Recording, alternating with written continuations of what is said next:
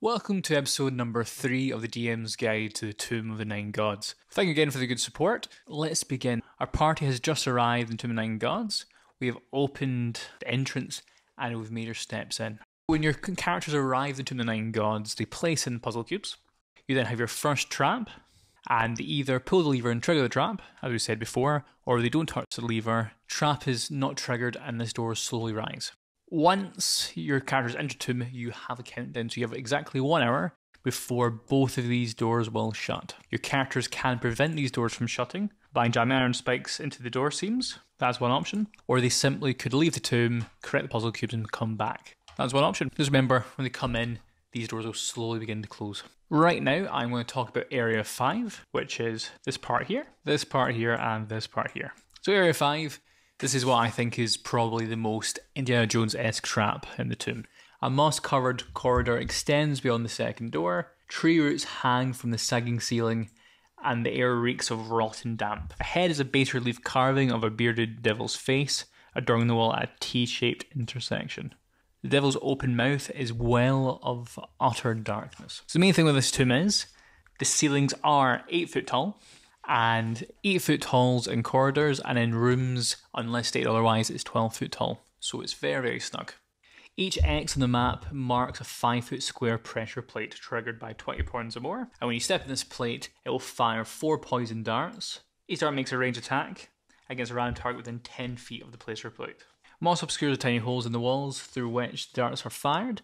They can be spotted with a successful DC 15 perception check. If anyone investigates the walls, they can make a perception check, and if they investigate the floor, they can make a perception check as well. A character notes irregularities in the floor's tile patterns that reveal the pressure plates. And if you look at the walls, moss obscures the tiny holes. If you look through, you can see there's a chamber of some sort. So we're going to look at this room through a different perspective. So this is the doorway here, and your characters arrive from this side and they'll exit this side. So I'm going to draw a small man for scale, and if they step in these pressure plates, the arrows will fire. So let's talk about the bas-relief carving of a bearded devil's face that adorns the wall at the T-shaped intersection. This is the bas-relief carving, and inside you have magical darkness, and a permanent silent spell fills the mouth of the devil's face, and a large cavity behind it. The face is sculpted from stone and milled seamlessly within the surrounding wall. The mouth is wide enough for a medium or smaller creature to crawl through. If a character casts Detect Magic, or similar effect, reveals an aura of illusion magic over the face. What is inside this then? So, it's completely dark and it's completely silent.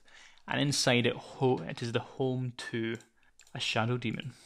So, Shadow Demon, what is a Shadow Demon and why are these guys important? When a demon's body is destroyed but the fiend is prevented from reforming in the abyss, its essence takes on a vague physical form. These Shadow Demons exist outside normal abyssal hierarchy, since their creation results in most often from mortal magic. So let's see how dangerous this Shadow Demon is then.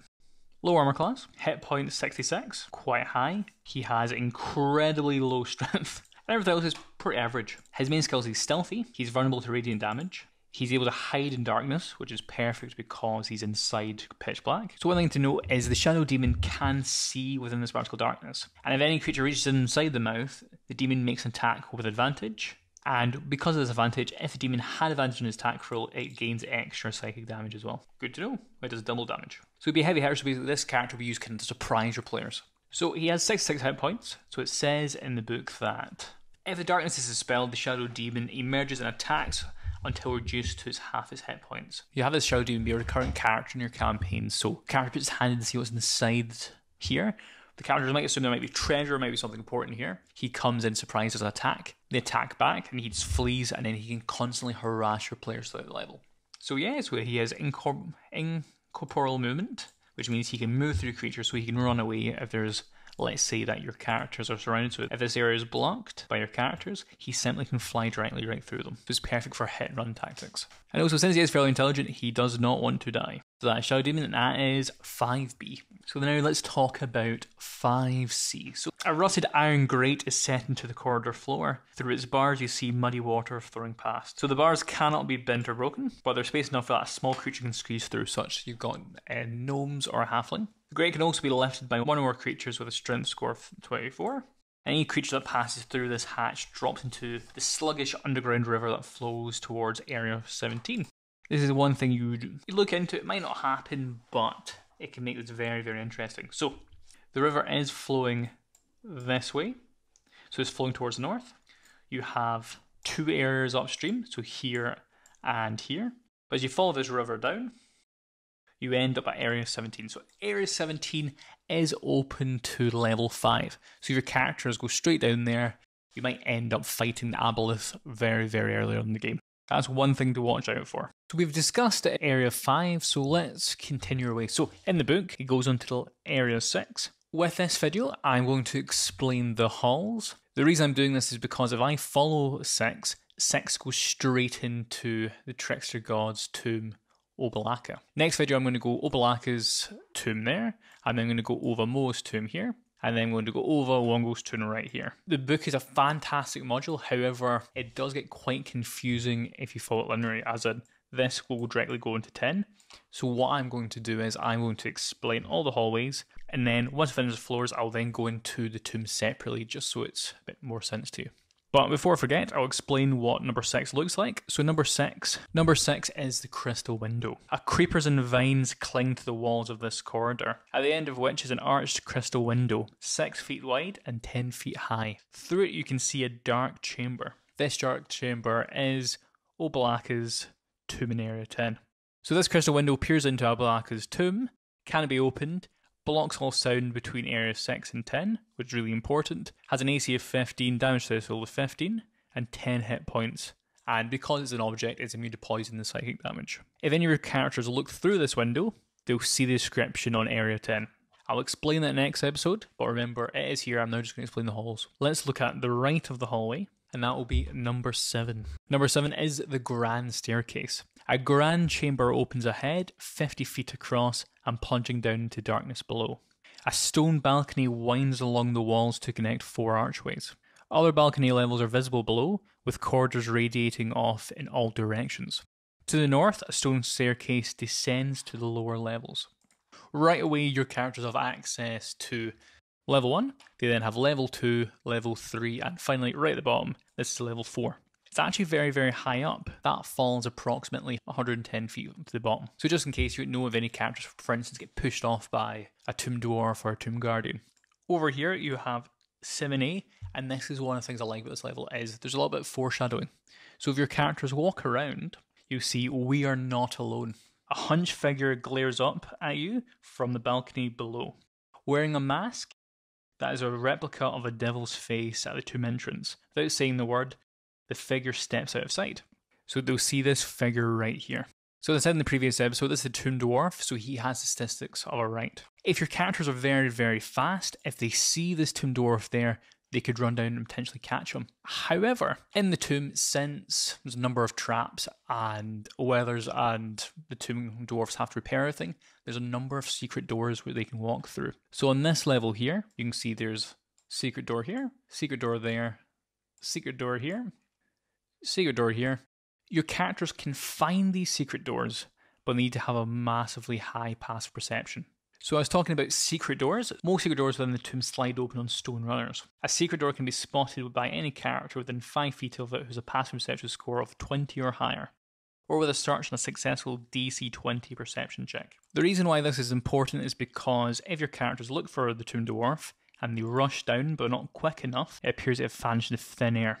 The reason of this is because it has a secret door to Area 25. Since we are dealing with a 3-dimensional map, the floor below, so about 25 feet below here, on level 2, is a secret door that will lead you to Weather's workstation.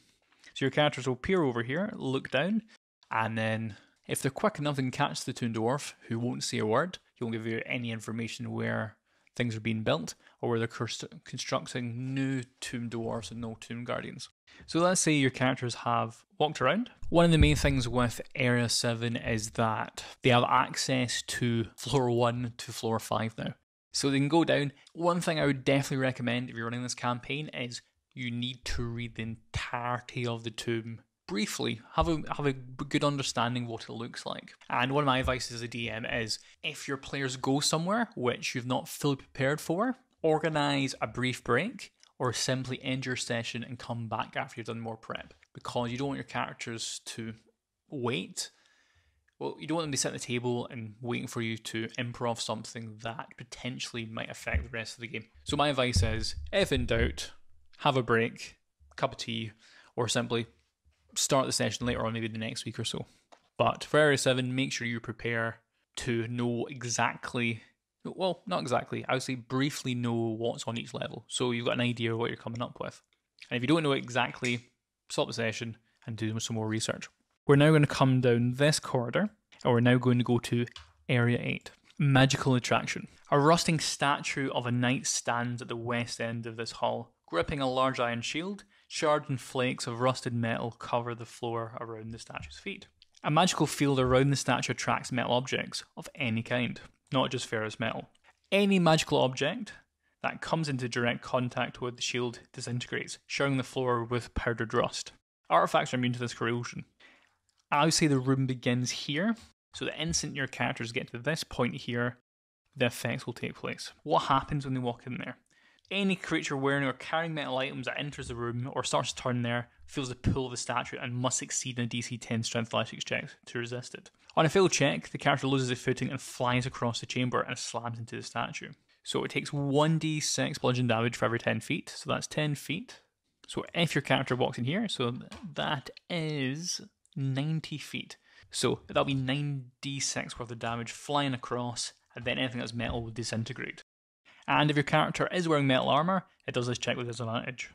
The main thing to look into with this is that it has to touch the metal directly, so if let's say that you have a metal object inside the backpack, it will not be affected. So how do you destroy it? The way you can overcome this is the statue and shield are treated as a single large object with armour class of 17 and 40 hit points, and they're immune to piercing, bludgeoning, and slashing from non-magical attacks, and because they're an object, they are immune to poison and psychic damage. If this is destroyed, it will be immune, it won't work anymore. So the best way of destroying this personally would be by casting a spell. So at a distance, since, for instance, let's say it's making a constitution saving throw, or a dexterity saving throw, I can't run away, so you can blow it from a distance. And I would also say that if you're firing arrows at it, it will automatically hit because it is attracting metal as well. So if you throw a metal object as well, that's the way I would roll it. Or you can simply cast Spell Magic, DC 17, and it will shut down the magic field for 1 hour. So what is here? What is number 9?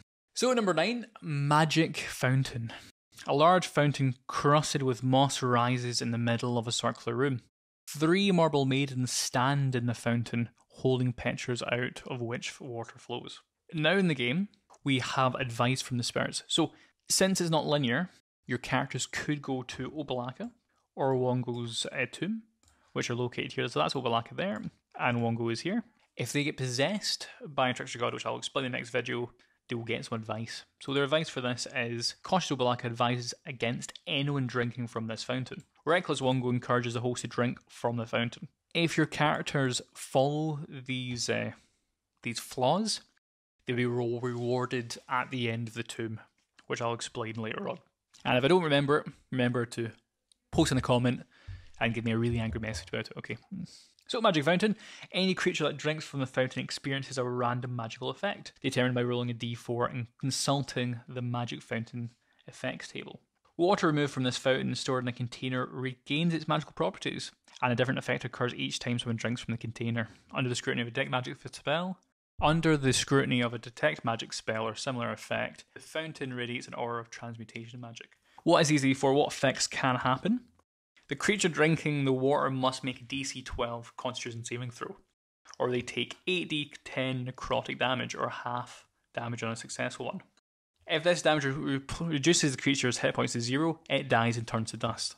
So, your characters could potentially die in this room, as in you could have your first player death by drinking in here. Number 2, the creature drinking the water loses the ability to speak for 8 hours. Speaking is important because if you're a spellcaster, you need to speak to cast majority of your spells with your verbal component. However, less restoration will fix this. This is the fun one. Number 3, the creature drinking the water magically changes sex. A greater restoration spell restores the creature's original sex, as does another drink from the fountain that yields the same result.